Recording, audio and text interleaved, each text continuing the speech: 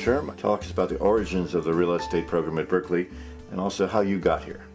Well, the oranges were rather interesting. When World War II ended, the National Association of Realtors was setting up a new program nationally. They hoped that many state schools would set up colleges of real estate.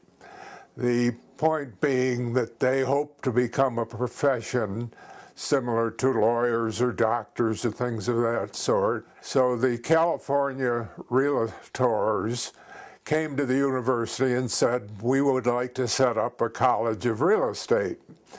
And Gordon Sproul, who was president of the university, in effect said that's not possible, but we can make some arrangements for you. Real estate is an important enough profession in the state. And Dean Grether of the business school said, well, we teach transportation, we teach insurance. It would make sense probably to teach real estate. Well, when Grether was asked what the business school would do, his first problem was, I'll have to get some people who are interested who'd be willing to teach it.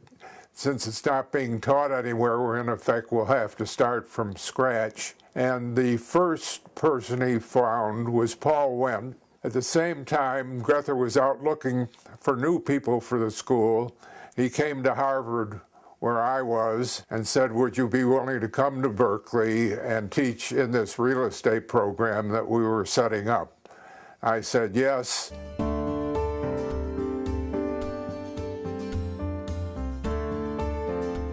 When we started, there was practically no research in urban economics. We were really the first to do research in this area. We did what was the best study of the house building industry. We did some of the original work on the effect of racism on prices of housing. In the Powell Street station, you'll look something like this.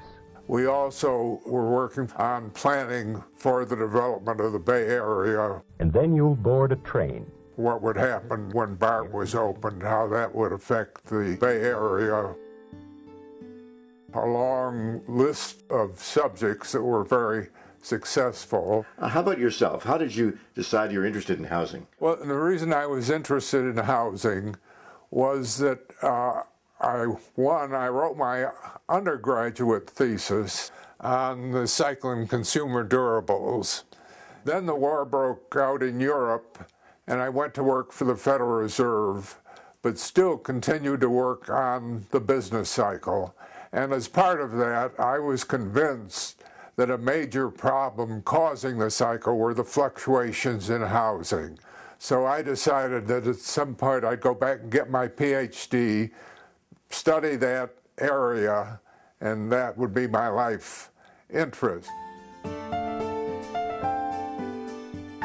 I was a professor here at Berkeley, and I received a call one day whether I would go talk to the president, to Johnson. A vacancy became available on the Federal Reserve, and my name came up, and apparently impressed him enough so that he appointed me to the Federal Reserve.